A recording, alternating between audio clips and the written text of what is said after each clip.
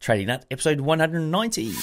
When you are trading and you start off with a losing trade or two losing trades, your mind will have a tendency to fight the pain that has been associated with these losses. And as a result of it, it wants to get back to an emotional equilibrium where the pain has subsided. And that will subside that moment where you're able to claw back what you have just lost. But actually, that's not the best frame of mind to start from, as I'm sure if you trade, you will know that, well, then you'll have a tendency just to cut that profit, the next trade that makes a profit, to where, well, at least I'm break even for the day. But that's hardly we don't play to break even. We don't even play to win or lose. We play to trade the process as opposed to the outcome. The market's going to do something. Your job is not to fight it. The market never, ever runs away. It's always there. That personal diary of trading will make you a much better trader than... I could be right about the direction, but wrong about the trade. Don't focus on the monetary side. Trying to make too much money on a trade is what I have seen killed every trader. Your losses offer you some of the greatest insight you can find into your mistakes. Relax, learn the process. Candlestick pattern trading is a freaking trap. Don't be in a rush to become a millionaire. Let the market tell you what the market wants to tell you. This podcast is not financial, trading, or investing advice of any kind. What's up, traders? Welcome to another installment of the Trading Nut podcast. I'm your host, Cam Hawkins, and today we've got Tom Hougaard on. Now, Tom goes by Trader Tom out there on the internet. He runs a Telegram group of like 15,000 people and trades live daily. Very, very transparent, high stakes, 7-figure trader. Now, we get to hear his not just whole story, but essentially it's the cheat codes to trading profitably today. Now, it's on the back of a book that he's just released called Best Loser Wins. I've read it twice now, and I've got to say, even the second time through, I picked up so much more than the first time. So we're going to get into a lot of that and some of the detail around what's in the book through here, in the next couple of hours. Now, I say couple of hours because this is part one of a 2-part interview. It's stretched.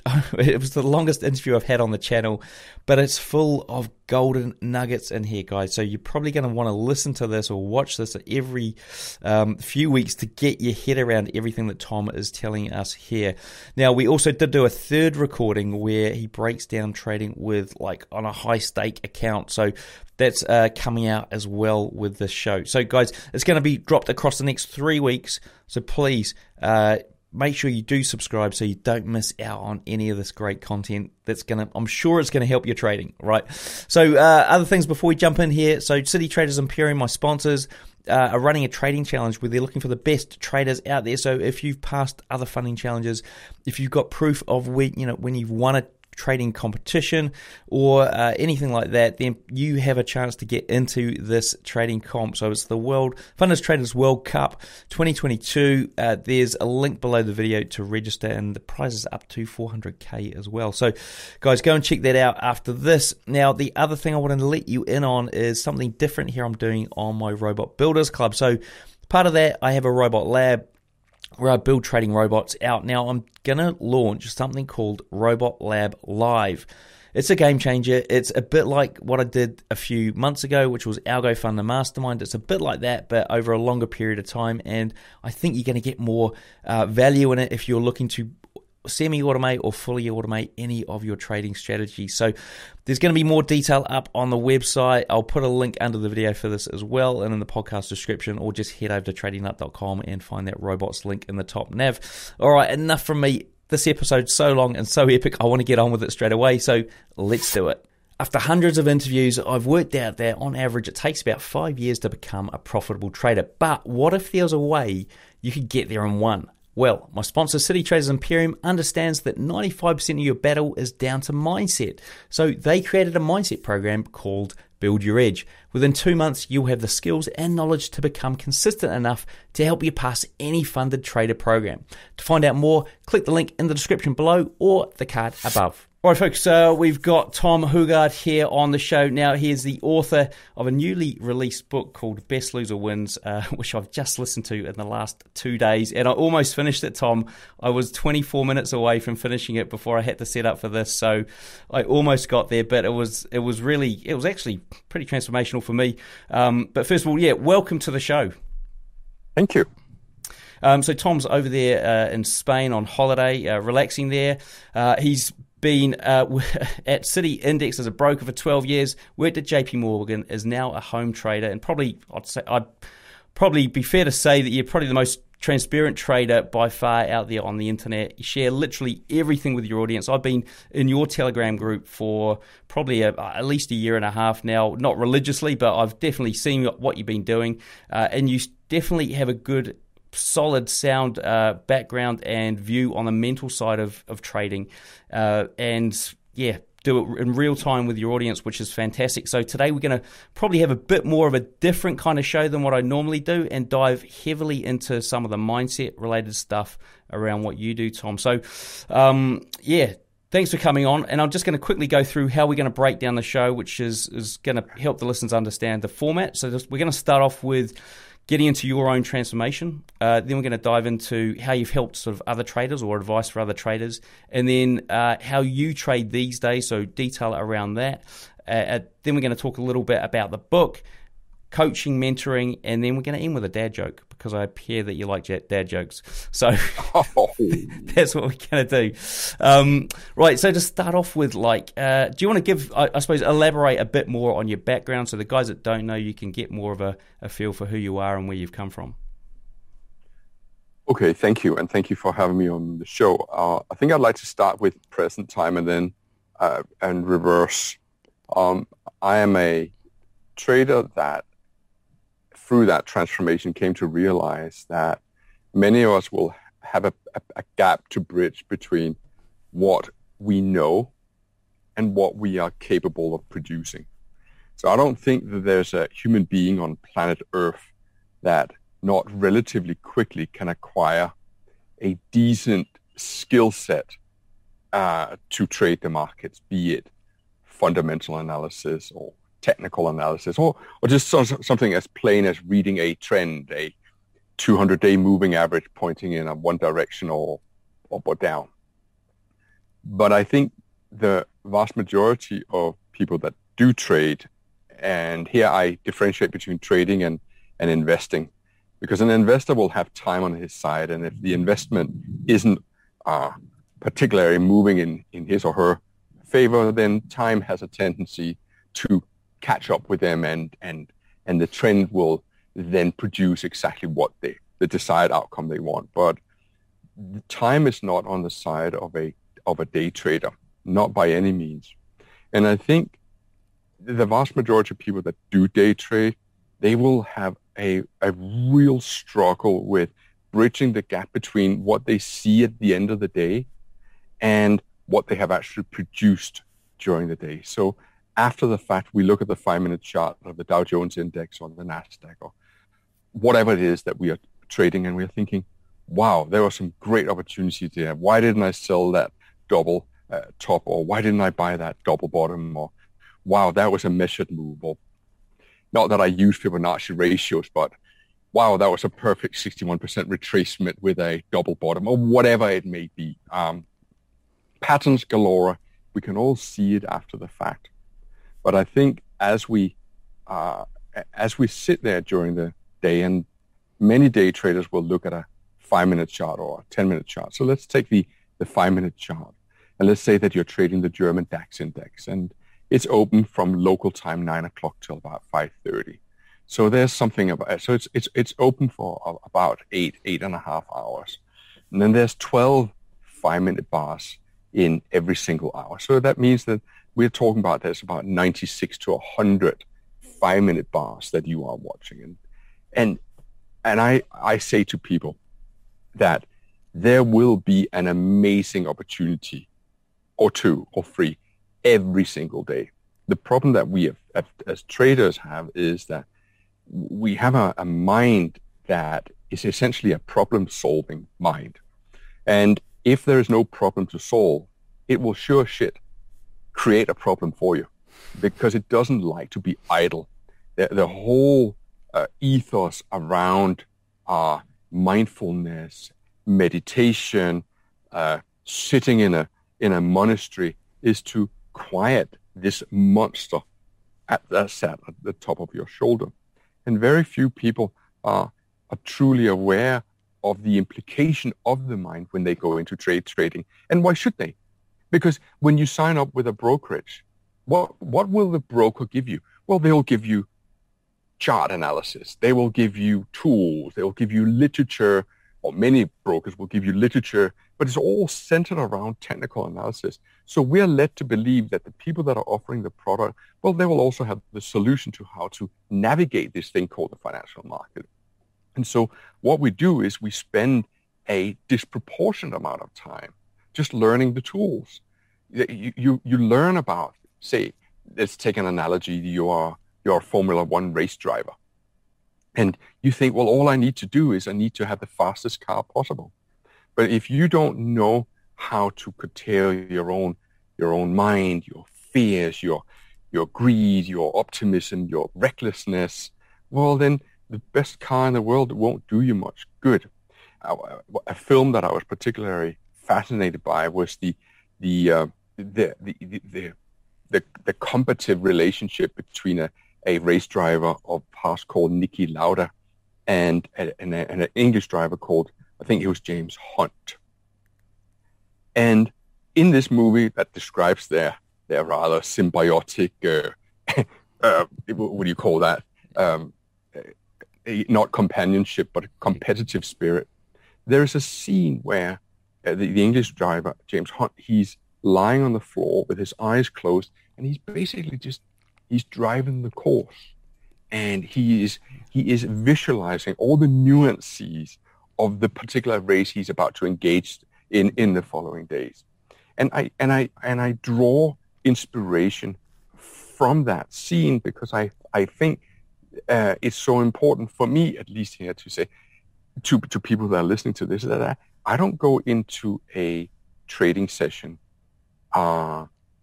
just knowing where support and resistance is.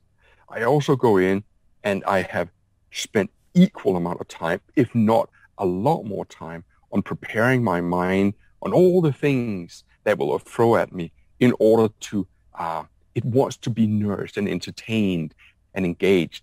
And when you have 100 5-minute bars where you're sitting and you patiently wait for, you need something to counter that. So as I started with this long-winded answer, and I'm sorry, but I do have a tendency to rattle on, is that when I started some 20-odd years ago, and I worked for JP Morgan, which wasn't a trading job, but I sat right next to a Bloomberg terminal. And I thought to myself, well, in order to succeed at this game, you just need information. You just need to know about, what analysts are recommending, what are they saying, where they're, and all of these things. And the reason why I wrote this book was, I don't know if you or your audience have read the chapter that I wrote, and then unfortunately it didn't make its way into the book because I wrote it too late and there was a deadline. But I actually wrote a story about how it came to be that I wrote Best Loser Wins. And I don't know if and I'm not trying to put you on the spot, but did you manage to read that? I did read that, yeah. And funnily enough, I think that was like a big aha moment for me, what you actually mentioned in that. And you go on, because I'll tell you afterwards why it was a big aha moment for me. Well, why don't I just try and sum it up very quickly?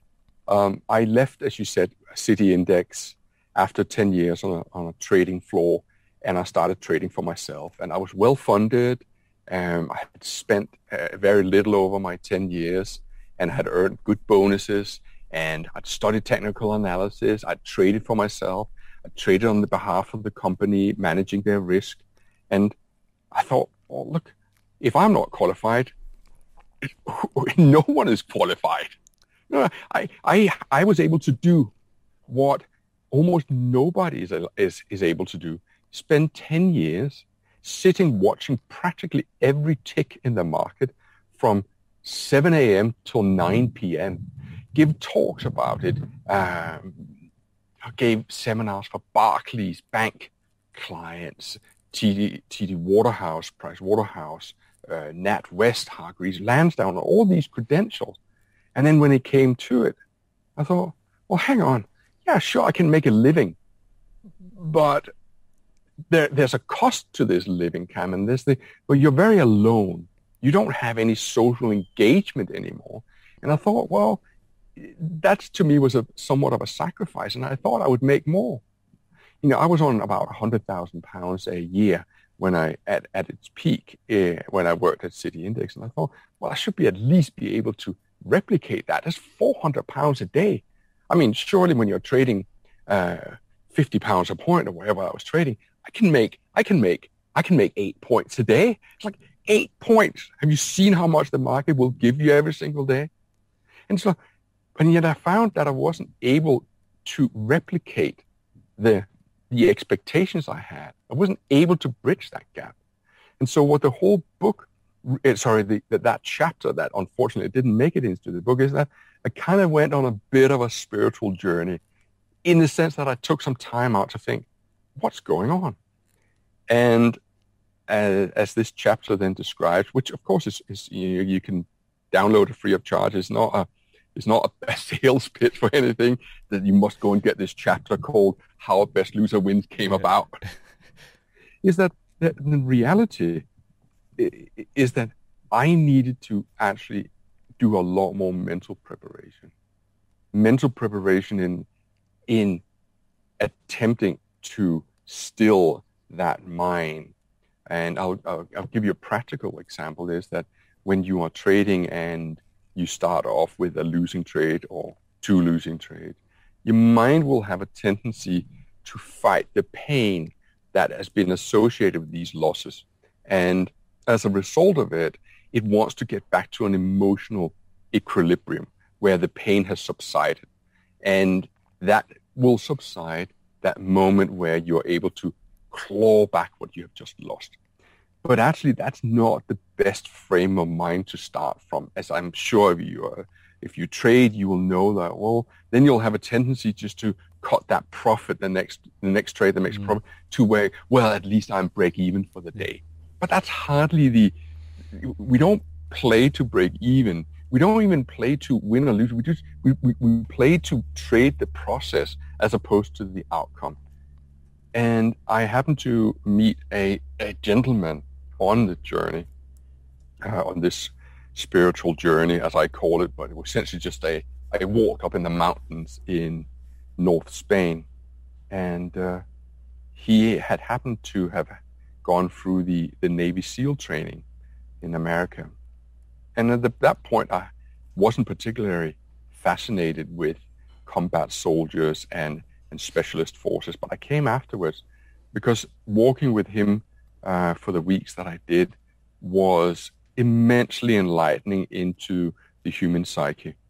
And when I came back home, I started a very different approach to my trading that was actually almost predominantly focused on how I was thinking during the day and making it into a sport to be patient and not chase down everything that I saw on a screen, but be very selective.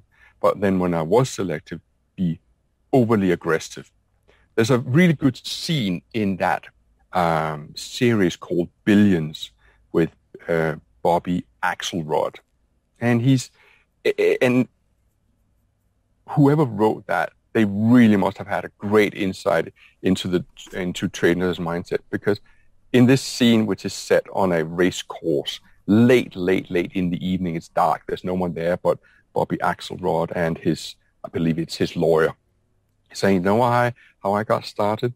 I got started out here in the race course, and I saw all these punters just run to the booth and betting on Thin Lizzy at 3 o'clock or Slim Malloy at 5 o'clock. And then when they lost, they tore up their tickets in disgust and left the race course. And I said, that's not going to be me. So I started learning from the people who actually did make money. And what I realized was that they bet late and they bet big. And to me, I translate that as you're patient, so you don't rush in, you're patient, and then when you feel that you have got something, you bet big. So you bet late and you bet big.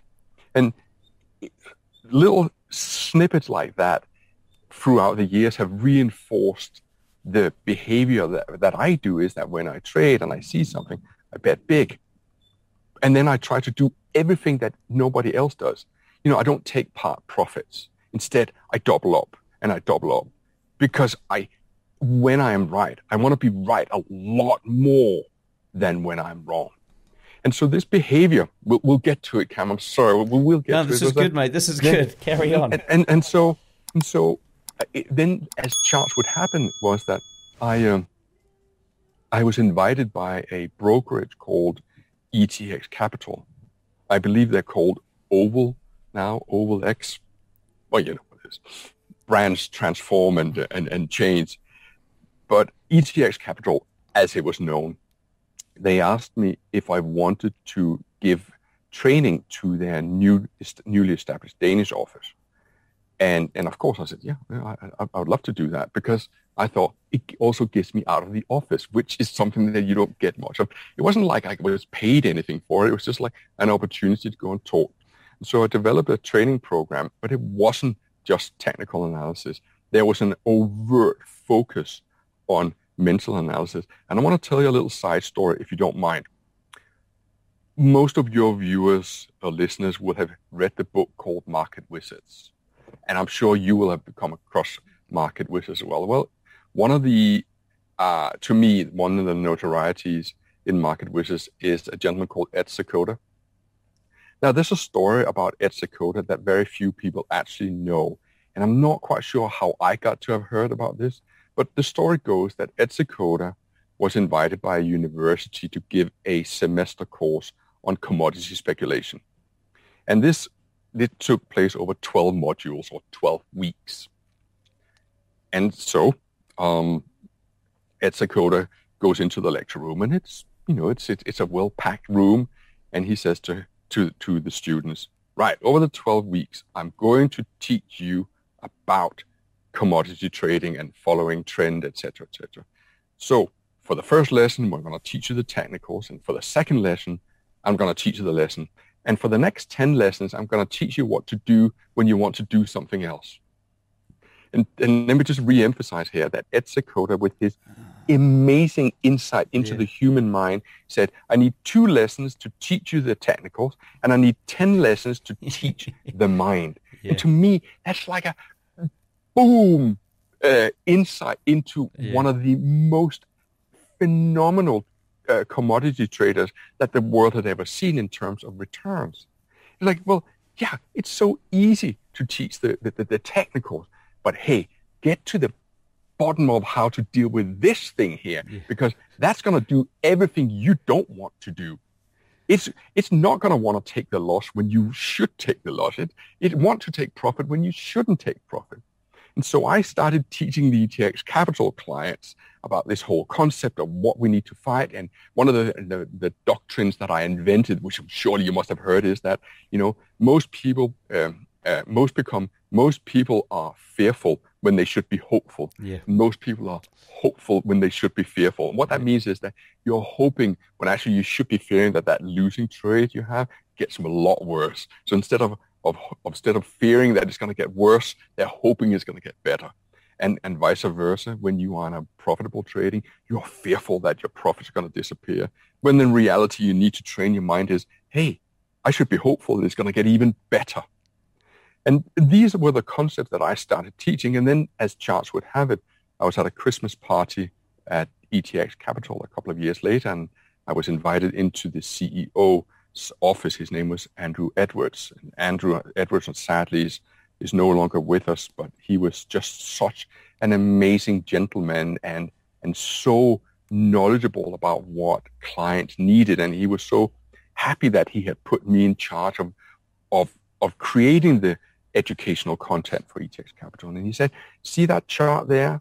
Those are the Danish clients. And you see that chart there? Those are the rest of the world. And do you see the equity curve? Do you see that your the clients that Denmark has are so vastly different in their trading profile than everyone else. And so we looked at what is so special about the Danes. Are they happier? Are they healthier? What's going on? And every single thesis that we tested, we just dismissed. And the only thing that we came to conclude was that it was because they had the right kind of training, and that you had trained them to focus as much on the mental aspect of trading as opposed to just, I'm going to use a MACD, RSI, stochastics, and so forth. And that to me was just this amazing boost in my work. And that's how Best Loser Wins started becoming a concept that I worked on. But I never thought I was going to be an author. I'm not an author. I'm a trader, and I love trading. And it's also, I don't run a seminar business. I don't sell anything. I mean, I think this is the first product that I ever created that you can actually go and buy, which out on Amazon tomorrow on the 16th of August. But all joking aside, I certainly didn't write it because I wanted to make a few royalty pennies out of a book. I wrote it because I felt that we needed a book in this world that was written by someone that people could visibly go and see traded every single day, hence the Telegram channel, but someone that messes up as much as everyone else does, but is still overall very profitable.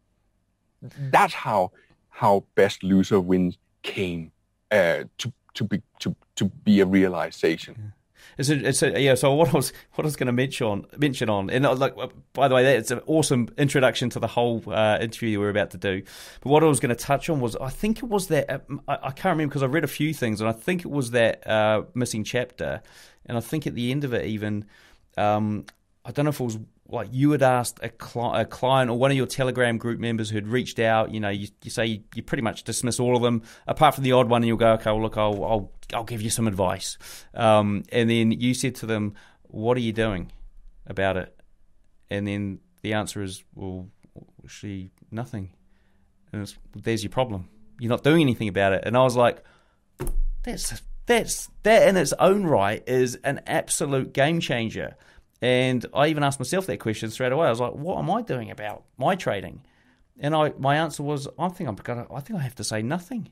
I think the answer is nothing. So straight away, I went away and I put together a whole piece of work, which now basically focuses on the mental aspect of my trading versus all the other stuff that I'd never focused on. So I can now see what you're talking about around the,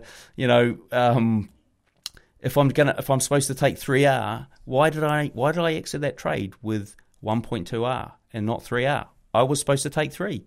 So this stuff does work. That's all I can say to start off the interview. This stuff does work. So let's jump into your own transformation. So when you basically went from a struggling trader onto becoming a consistently profitable trader. I mean, first of all, how did you work out that the battle was internal and not external? How did you come to that realization? That happened up in the mountains. Talking to this gentleman made me realize that I had been looking in the wrong place. And it's no coincidence that the book is called Best Loser Wins. It's I think in English is called a dichotomy, and is it called an oxymoron? The two things actually bats up against each other. And it's meant to provoke you. It's meant to provoke you, making you thinking, well, in order to become a good trader, I actually need to learn to lose better. And it boils down to, as I see it, and I must emphasize here that I don't have any formal training in how the mind works. I'm not qualified to create a diagnostic of people's well-being, their mental well-being. But I can analyze myself and I can analyze my own behavior. And so the Best Loser Win focus on me getting better at losing without it causing unnecessary disturbance to my mental well-being. So what the gentleman in Spain, the American Hollywood producer, he was quite a character. Jesus, he was a character. Like one of those larger than life characters. But what he made me focus on, what he's told me specifically to do is you have got to analyze your performance. You have actually got to look at it and almost relive it. And I think right there is a behavior that very few people will engage in. Very few people will take a trade. I like to learn visually. I learn best. So if you teach me how to, I don't know, dismantle a piece of equipment, I actually need to see you do it as opposed to perhaps reading about it or hearing about it. I need you to do the bolts and what this gentleman made me do is he almost made me defragment my own trading. So I saw the chart as I saw it when I executed the trade. And then I saw the chart after the fact and okay, so this is what happened. And you took your profit there or you didn't take your loss there. And so you would have almost like you would have a before shot and an after shot. And I call this I had given it different names, but one part of my warm-up aspect every morning when I prepare for the market open is that I go through what I call the book of horror. And it's this ginormous PowerPoint presentation. It's not a piece of software. It's almost like handwritten, but it's essentially a PowerPoint presentation where I have all my old trades.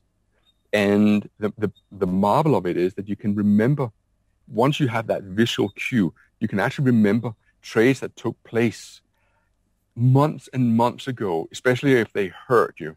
And what I want to do is I want to relive the good moments and the bad moments so that I know, so I'm actually preparing my mind to what is it I want to avoid today and what mechanism, what behavior is it that I want to accentuate today so that for me, probably the be-all, end-all is the trade selection, the patience to wait for the right moment, and when the right moment then gets there, you hit it hard, and then you live with the consequences.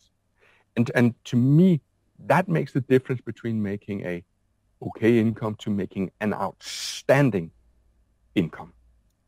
And then the whole element of doing it live on Telegram is I've analyzed my behavior in putting my trades out on Telegram, and I've asked myself some brutal questions. Are you doing it for glory? Are you doing it for ego?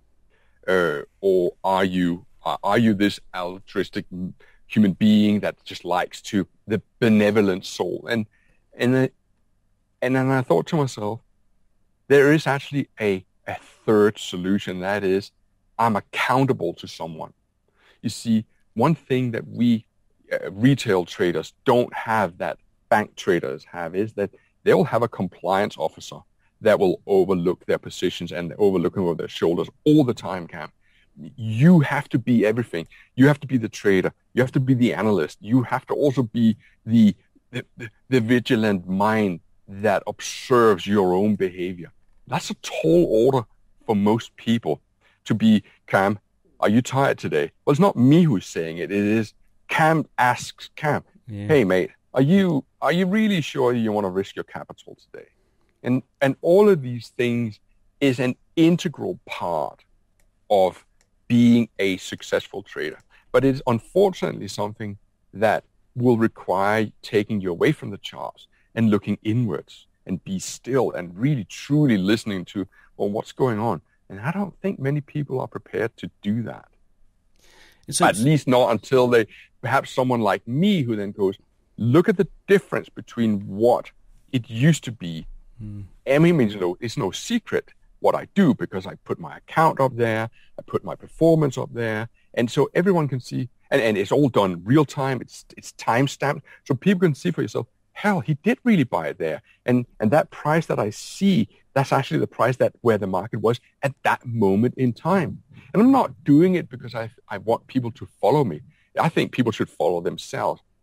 But in terms of being a role model and a guidance, that's what the Telegram channel is about, so that people have an opportunity to be inspired by someone, but from that point of view of what truly matters. Because one of the things you have to ask yourself, Cam, in my mind, you have to ask yourself, when you wake up in the morning, what will you do that the 90% will not do? Because when you look at all the brokers' front pages, they will have to tell you what percentage of their clients are winning clients and are losing clients. So, Cam, do you wake up in the morning and go, what am I going to do to avoid being in the 90% camp today? Because if you don't do that, well, yes. And what I'm saying is that what we need to initiate as part of our warm-up routine is a lot less focus on, is the market trending upwards or trending downwards? People think that's truly important. It isn't.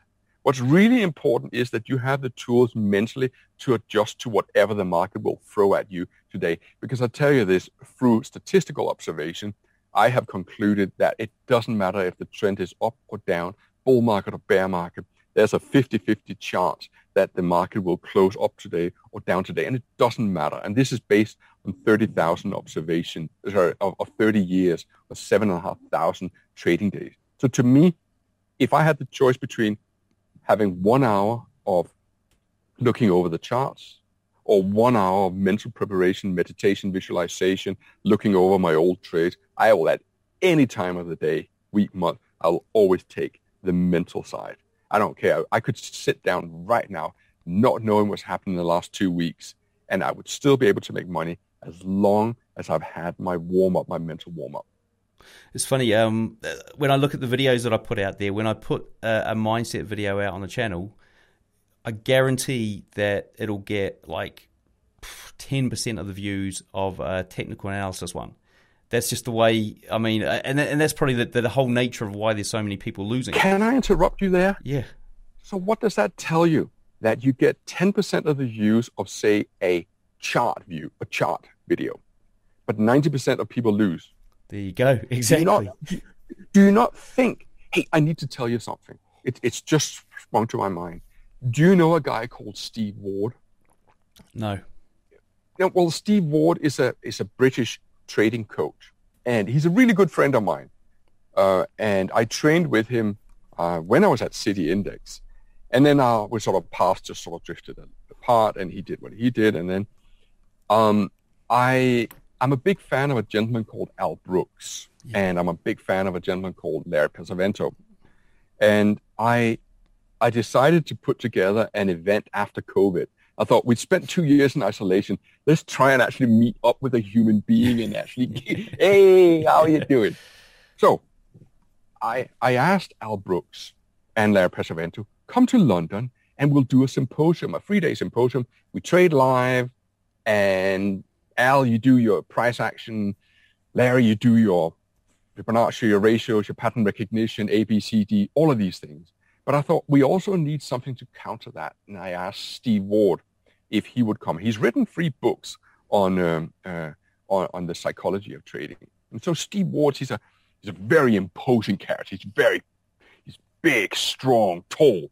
And so he stands there on the stage and he starts his talk. And he says, hang on 1 second here. Can I just, by show of hands, ask people, how important do you think psychology is in trading? And do you want to put a percentage on? And that's, I think it's 30%. I think it's 60%. I actually think that it's 80%. And people sort of say, and so the consensus was that the mental side to trading accounted for about 80% of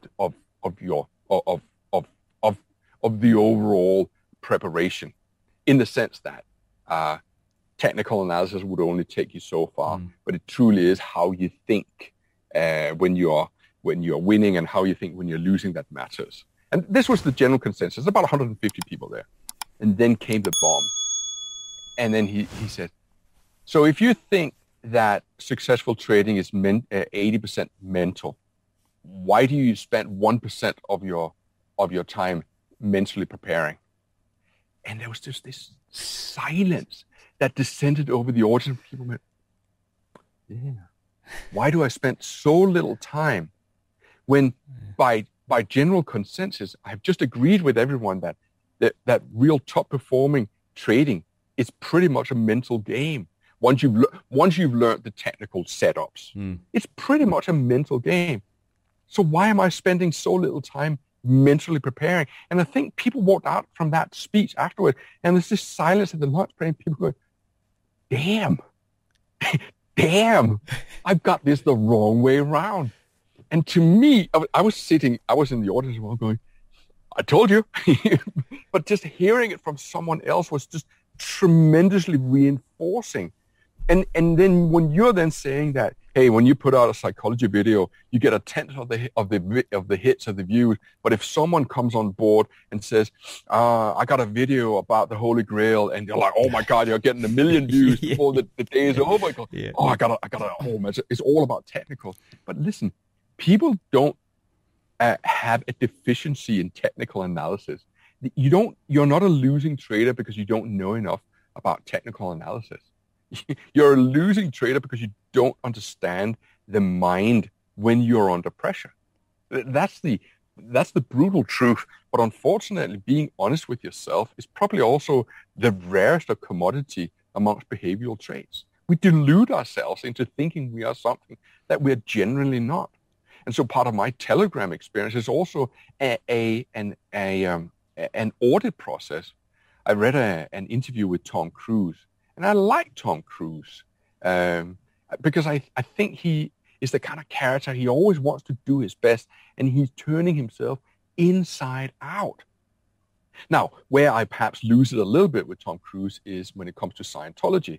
But I say that from an unqualified point of view, having read Dianetics, well, I think it's called Dianetics, but then really not knowing any more about it. But one thing I did pick up on was that they have a continuous audit process where they constantly review, well, could I have done better? And being a reviewer of your own life is damn hard work. It's truly hard work to constantly reflect upon yourself. And it is something that the rarest will do. But those that do, they will also be in that category of the high performers. That reminds me of something I heard about Sylvester Stallone. He watched a movie, and I think it was Rocky, in the audience. Like, he was in there, and it was like well after Rocky had gone out, and he was watching it for whatever reason. And somebody interviewed him after the show and said, well, what do you think? And he's like, well, there was a scene about 10 minutes in where I thought I could have done like the word a bit better, that particular word there. And it's like he was critiquing himself years later on how he performed in that. He didn't care about the movie. He was just critiquing it because that's what they do. It's classic. Okay. And don't you think that that's a trait that people that are successful have, that people that are not successful? Not that you can't be successful, but the bar is quite low in professional world. Well, you come to work, and you can sort of hide in the group, and there's an office landscape. But truly being in the pinnacle, being a producer of Rocky, I read that he had written that movie when he was absolutely down and out and participated in movies that no one should really be participating in, and just real, like down and out, and he produces his best work. To me, hearing you telling that story, it just cements the spending quality time every single day reviewing what it is you're doing, whether it's being a parent or being a coworker or being a husband or a wife or a girlfriend or boyfriend, or what are you bringing to the game? And I credit my trading success with that review process, that constant review. And Cam, I'll tell you this, it's hard work. There is no doubt about it. It could have been an easier life. Yeah, it's interesting because it's funny when I was listening to your book in the last couple of days, I was thinking one of the things, because it was like that came out to me, was avoid pain. People avoid pain at all costs. And when I was thinking about all the other self-help books I'd read, like they might give you 7 things to do, and one of them was like really easy for me to do, and the other 6 were really hard. And I'd be like, I'll just do the one that's easy. I'll just do that. All I need to do is make this little tweak and I can do it. And all the other 6 I'd just completely discount. But those were the ones that were important, and I knew that they'd come with pain. So I'd do anything to avoid that kind of pain. Now, what I want to do is dive into the I suppose, when you made that transition across from struggling to consistent and you went through that whole process. I mean, I know it was a while ago, but are you able to sort of bring people to that point of journaling, seeing the change, checking the PowerPoints, seeing the change? How did that all unfold for you? That's a good question. I need to tell a little side story because I think it's relevant to what we just spoke about. I attended a Tony Robbins workshop, one of those 3-day monster-long days with a lot of rah, I am the voice, I am the power, blah, blah, blah. And at some point during day 1, 6 hours in, I took a look around and I'm thinking, what the fuck am I doing here? Because because I had this epiphany that the mind rewarded us for the wrong thing. We got this exhilarant feeling of an accomplishment just because we promised ourselves that we were going to start exercising and eating better and da-di-da-di-da. And at that moment, I realized, well, the hard work is yet to begun. And I'm already celebrating. And I thought very deeply about it in the days and the weeks to come, is that you have to fall in love with the process as opposed to feeling rewarded just because you decided I'm going to start spending time on mental analysis, or I'm going to lose weight on Monday, or I'm going to stop drinking or smoking, because the mind has this tendency going, well done, Cam. You're going to stop boozing now. That's brilliant. Now, when can we have that next drink? Because I've already rewarded you now. You got the reward. You thought to yourself, I'm going to better my life. But actually, that's not the cause for celebration. That's just cause for, okay, how do I focus on the process as opposed to the outcome? And I thought Tony Robbins was all about outcome orientated. And I might gain a few enemies from saying this, but I felt there was not enough focus or any focus on, hey, what are you going to do when you're not doing the very thing that you promised yourself you would do? What are you going to do? What mechanisms are you going to put in place so that when you come to that point where everyone else falls off the cliff or falls off the wagon or reaches out for that chocolate bar when you're on a diet, what are you going to do to get yourself back on track? Because that's where most people just fall. It's like it's the third day of the new year. I estimate that all those grand wishes of New Year resolutions, they're gone because we haven't actually truly thought out the process. We just said, hey, from New Year, I'm going to stop smoking, drinking, or whatever, eating chocolate. And then the brain, in that moment you utter those words, the brain rewards you and you feel good already. But that's not the right time to feel good. That's the wrong time. And so when you asked me, what did I do? I said, well, I created a process. And it's not I'm actually at this very moment where you and I are having this dialogue. I know I'm supposed to be on holiday, but when I'm on holiday, I get very inspired, and I'm beginning to write an article quite far in, and it's called How to Increase Your Trading Size. And part of the increasing your trading size is you need to be confident. You need to have a process in place. And in there I describe, well, what did I do in order to increase my trading size? And to be specific with you, what I did when I came back from my mountain religious experience with a Hollywood ex-Navy SEAL was, I began, first of all, I printed out all my trades for the last year. And then I thought, okay, well, there's a big bulk in the middle that are, decent trades. And then there's some good winners and there's some shitty losers. Let's start with the crappy losers. Let's analyze them. Let's put them down on paper and review them, saying, what were you thinking? You shorted, fine, so you shorted the market. But then the next bar and the next bar and the next bar closed higher and higher and higher. And you moved the stop loss. What exactly were you thinking and what could you learn from that? And so now that you had this process, you had this work done. And by the way, that didn't take 2 hours. That was easily 3 or 4 weeks worth of consistent work, charting all your old trades, putting them down, and creating the narrative around it. Well, what can you learn from here? What were your Achilles heel here? And then I looked at my winning trades, and you're thinking, well, why would you look at your winning trades? Well, because very often I came to realize that I had a tendency to, I would buy something into an uptrend. Okay, I bought the DAX at 30, and then it got to 50 or 60. I'm thinking, wow, fantastic. How great am I? But let me just take half profit. Let me just take some off because, hey, you can't go broke taking a profit. And if I take half here, I will have nullified the loss that I had over here. So you create this mental accounting, which is a very false narrative.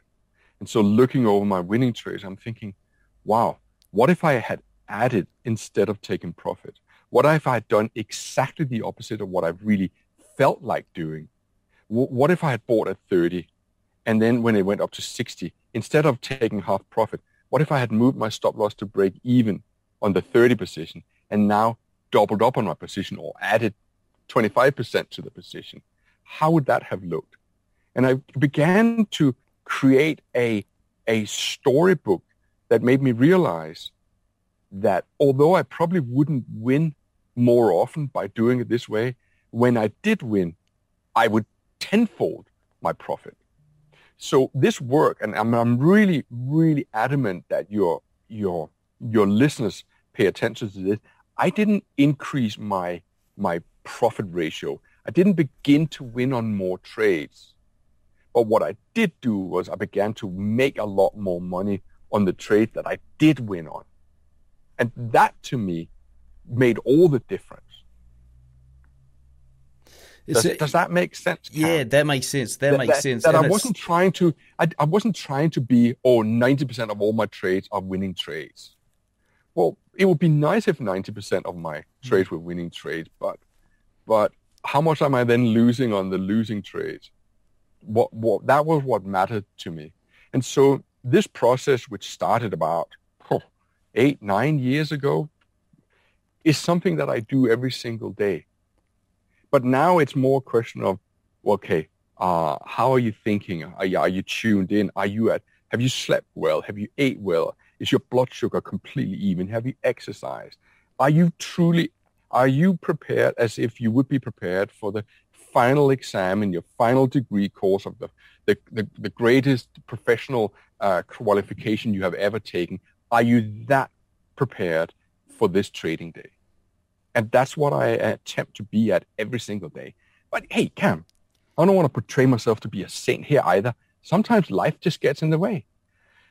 Neighbors have a party and you don't sleep so well, so maybe it's like, maybe I shouldn't push it today, or got a toothache, or whatever it may be. Yeah. Of course, I'm a human being like everybody else is. But I guarantee you that right now, as we speak, there are hundreds of thousands of day traders that have gone into the trading session and they have spent zero time on preparing their mind. Oh, they've looked at the charts. They've looked at some moving averages and drawn some trend lines and la-di-da. And that's fine. But truly, to me, trading follows the Pareto principle that we will make 80 or 90% of our profits on those 20% of the trades or 10% of the trades. And what we really need to be is we need to have some procedures in place so that when shit does hit the fan, that we don't become our own worst enemy. Because when you look at your trading performance, if you sent me your trading performance, I would guarantee you that there will be some stinker trades that will have, if you could somehow taken them out of the equation, your P&L will look entirely different. Yeah. Yeah. And I don't have stinkers like that anymore because I'm mentally prepared to nip them in the bud. And what did it first feel like for you when you were stacking those very first trades that you were like, right, I'm going long and I'm going to add to this position? I mean, how did you, because that was obviously the turning point for you where it all flipped. Do you mind if I take a metaphor from a different aspect in life? But just to draw a comparison, so it's not all about trading, but Cam, have you ever been a smoker? Oh, for like very, very short period of time. I didn't call myself a smoker, but it was my wife did. Well, I was. It was for like maybe 3 months or something. I was a smoker, and almost like anything in life, if I do something, I have a tendency to really do it in style. And I couldn't stop smoking. I would make all the resolutions that everyone else, come Monday, that's it, or this is my last cigarette, and whatever it be. And sometimes I would even last a few days, even a few weeks, but I would always come back to it. Why? Well, because my mind had not completely resolved all the issues that it needed to. And then by chance, I came across a gentleman. Incidentally, it was back in the late 90s. I met a journalist who was had been a heavy smoker, and he said, and he was walking next to me, and he said, "Oh yeah, I used to smoke, but I don't smoke anymore, and it was really easy." I was like, "Yeah, fat chance of that." And he said, no, truly, there's this gentleman called Alan Carr, and he's written this book called The Easy Way to Stop Smoking. So, well, that's interesting. And I saw, right, he sold 2 books. There was The Easy Way to Stop Smoking, and that was about 110 pages. And then there was The Only Way to Stop Smoking, which was 270 pages. And I thought, I'm going to go for the heavy edition. So I read this book, and I thought, this is amazing. And I truly understood the nature of the addiction. And I just want to add something that I didn't just read it over a weekend. I slowly digested the book and its message while I was still puffing away.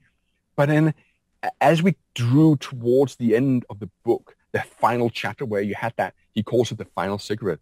I smoked that final cigarette. And that moment, I knew I would never smoke again. I was a changed man, not because my resolve was bigger than it had before, but because I understood what my mind would do when it wanted to reach. And said, hang on, you're trying to fill a void that isn't there. The narrative that your brain has produced is a false narrative, but now you have been equipped with the right tools to actually say, I'm free from the get-go. And I was free from the get-go. And now I'm celebrating 25 years as a non-smoker.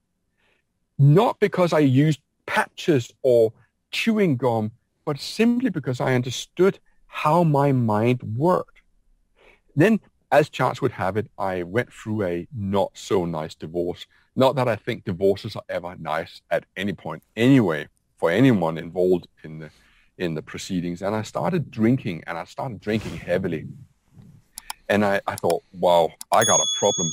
And I promised myself no more drinking, no more whiskey, no more Jack Daniels and cola. But it was a tool to numb the pain from the split. And you know, you would last a day or two and then back at it again. And then I joined Alcoholics Anonymous, and I saw all these other souls struggling with the same issue that I had. But their process was to hand over your control to a deity. Like, we hand over control to God, and there's a religious aspect to it, and one that I don't actually subscribe to for reasons I don't want to get into here. Not that I don't want to discuss religion with you, because I'd love to discuss religion with you at any given time, but because I don't think it's not appropriate for the setting of the message that you and I are trying to produce here. But simply just suffice to say that AA didn't help me either, because I didn't believe that I had a terminal illness. I believed that I had a mind illness that I could fix through the right kind of thinking. And then by chance, I came across a book by a gentleman who's actually famous for producing carrot juice.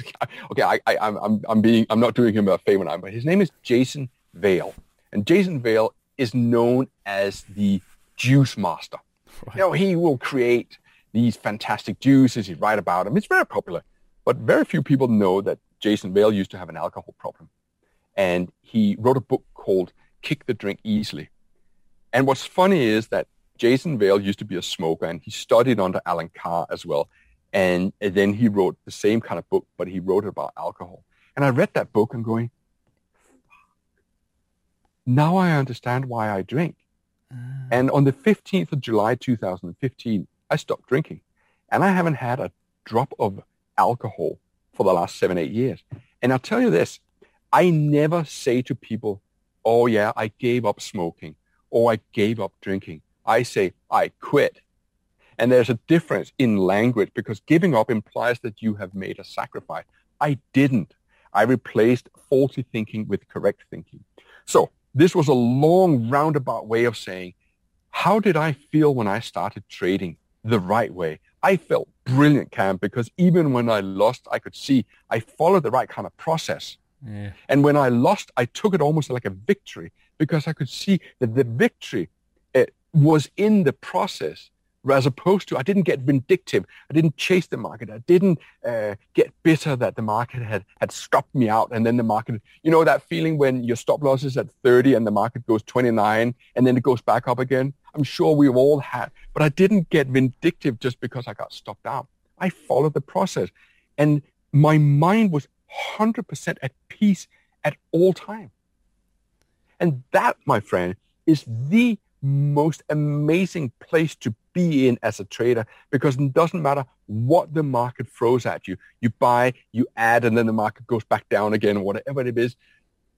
Doesn't matter, because nothing will throw you off course. You will say, oh, today was a losing day, but I didn't lose very much. Okay, so let that be it. Because you know that statistically, you're probably going to lose 2 days out of 5 anyway, or 1 day out of 5. I happen to make money most days, but that's just by the by. When I have losing days, I go, oh, crap. And I'm not one of those, oh, it's okay, I'm totally at peace.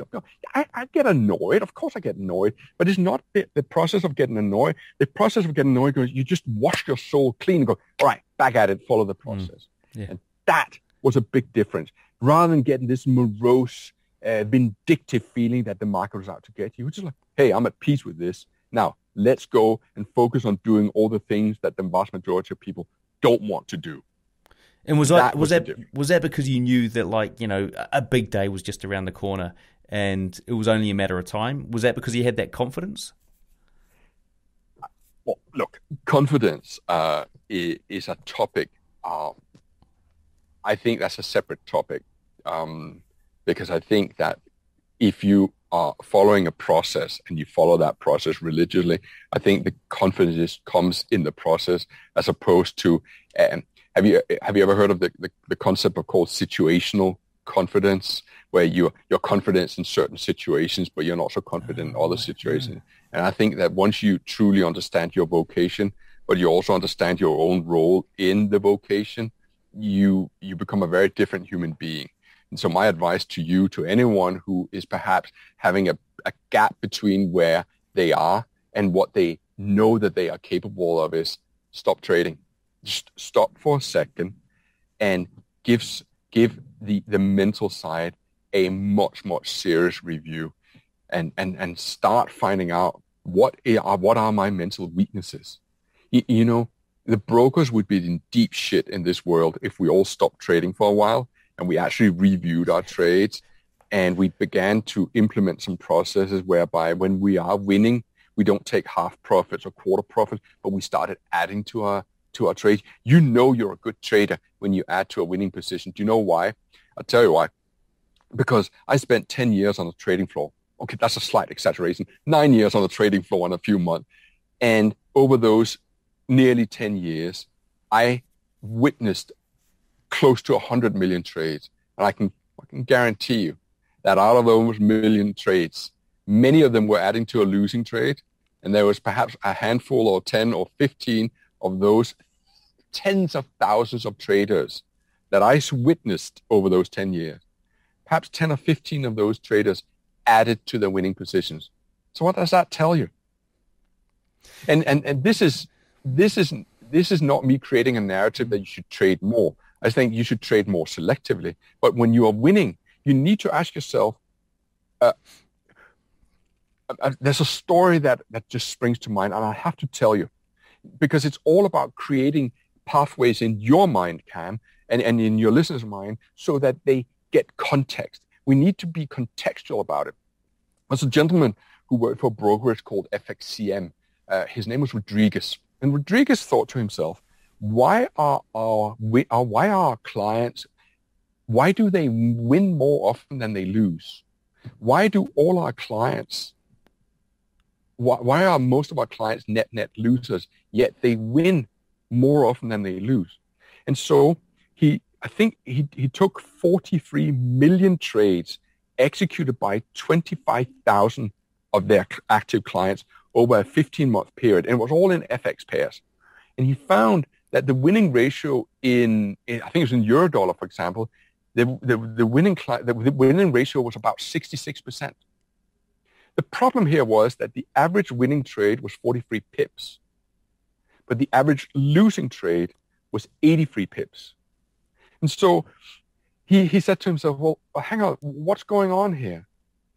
Because surely there's something wrong with the way that we think. If 67% of all our trades are winning trades, and yet net we are losing, being attacked by a bee here.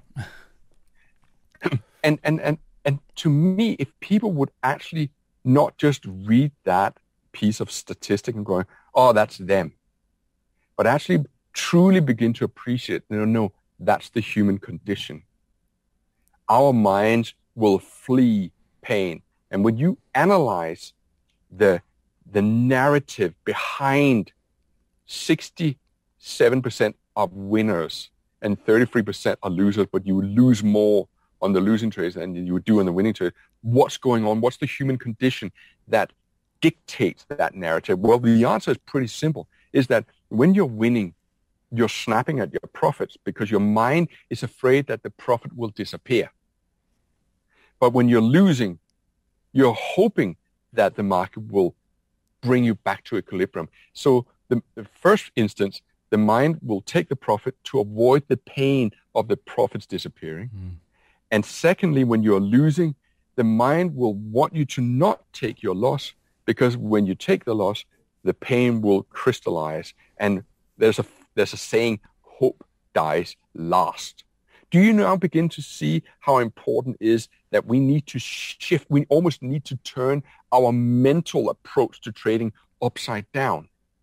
And I don't think that people are doing that at all. And that's why when you look at brokers' front pages, they will say 70% of all our clients are losing, or 80% of all our clients are losing.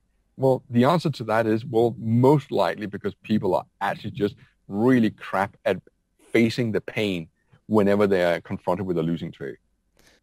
Yeah, it's funny. I'd heard that many years ago, and I can't remember who told me it, around the hope that the trade will run, and that's where your hope needs to be versus the fear of the loss. Now I want to ask a question around the stacking of orders on winning trades. So Peter, who helped me get this interview, who's in your Telegram chat, said that you now increase the position size on winning trades. So say your first position would be, let's say, 10 lots, for example, and your second one might be 15. I mean, how did you get to that point, and what was the genesis and thinking around getting to that point and even doing that? So when I began to increase my trading size through my confidence, I thought, how big can I get? I began to think, well, hang on, I'm averaging, I need to be specific here. I'm averaging, I'm trading 25 pounds a point, and I'm averaging a good 2,000 pounds a day. Well, would that then mean that if I was trading 250 pounds a point, would I make 20,000 pounds a day? And what's stopping me from trading 250 pounds a point? Can I do it? And the answer is, yeah, you can. If you begin to imagine it, because I began to draw comparisons from many different facets in life. And I've already spoken to you about it when I drew in the analogy of Niki Lauda and James Hunt. And he was closing his eyes and saying, wow, he's driving a race course. Well, I would close my eyes and go, I'm imagining I'm trading 200 pounds a point. And I'm buying another 200 here. And I began to see the chart of the day. And I'm visualizing. And when you, Can, let me ask you a question. Do you have children? Yeah. Okay, fine. In this world, we need to be careful. But yeah. Imagine one of those children got into trouble. Imagine, close your eyes, And imagine that your child has ventured out on a frozen lake and you're standing on the shore and all of a sudden you see your boy or your girl drop through the ice. No one is going to tell me that you can't feel emotions as if they were real if you give the right kind of practice, if you create the right kind of mental image. You can sure shit relive that as if your child was out there on that ice, and that panicky feeling, the things that you truly care about in life, which are family, our children, the things that are creating the things that are different. You remember that movie, if there was a fire, what would you rescue? Well, I fucking wouldn't rescue my laptop, would I? I'd rescue my children and the things that mattered. Yeah. Those are the things that mattered. And I can use my mind and I can recreate that. I can make you relive your worst nightmare just by imagining that your child falls through there and you go, what? Now imagine using it for good. Imagine that you are trading, but you're not trading, but you're just imagining it and going, hey, I'm adding. Oh, and then you get that sensation of, oh my God, I want to take my profit. But you stay with that pain because that's your mind thinking this is real. And you're staying with the pain, so you desensitize your mind to the normal impulses. And that's what the Navy SEAL guy taught me to do. So 10 years ago, I'm walking up in the mountains in 40 degrees in heat, and he said, you gotta revisit. And that's what we did in the Navy SEAL. They forced us to repeat the things we weren't good at over and over, so it becomes second nature. And what you need to do is you need to relive those trades over and over, but you create a positive outcome. You got fearful and you didn't take your loss. Imagine you're taking your loss and imagining how you'd feel afterwards. Now, you tell me, what do you think has got most clickbait views here? Me talking about closing your eyes, or someone coming on board and promising you to show you the perfect stochastic indicator? I know what's going to get most clicks, but I also know what will make most money. Yeah. Well, that's the key thing, isn't it? That is the thing. Yeah. And that's how brokers make their living these days, Cam. They make their living through not hedging our trades, because they know that over time, people will just blow up because they can't take losses. Why? Well, because from a DNA, an evolutionary point of view, and that's what the whole, everything I'm talking about right now is what best loser wins. And that's not a sales pitch. Buy it, don't buy it, download it, legal copy. Couldn't give a flying hoot. I think I make £1 or £2 per.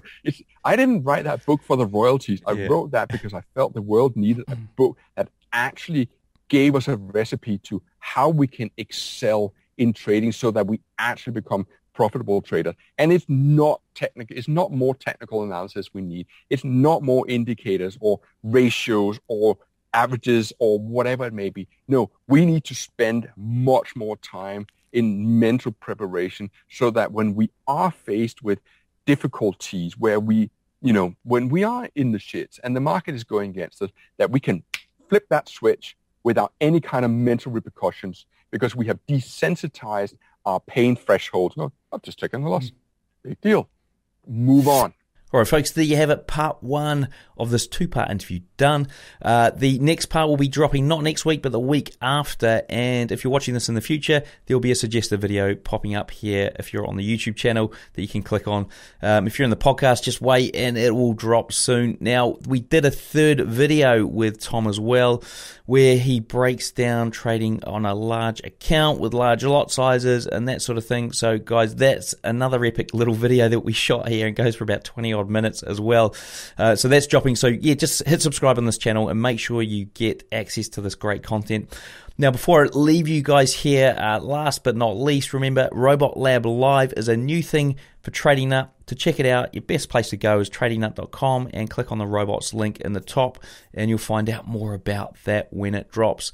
All right, folks, thanks for watching. Thanks for listening, and we'll see you in the next one. Hey folks, you ever wonder what broker I use? Well, I use Hanko Trade. It was a no-brainer because I was looking for a broker with good trading conditions and one that wouldn't restrict my leverage. Now, by joining Hanko Trade, I've also cut down my trading costs significantly with their super low commission of just $1 per 100K. You can learn more at hankotrade.com or just click the link I've put in the description.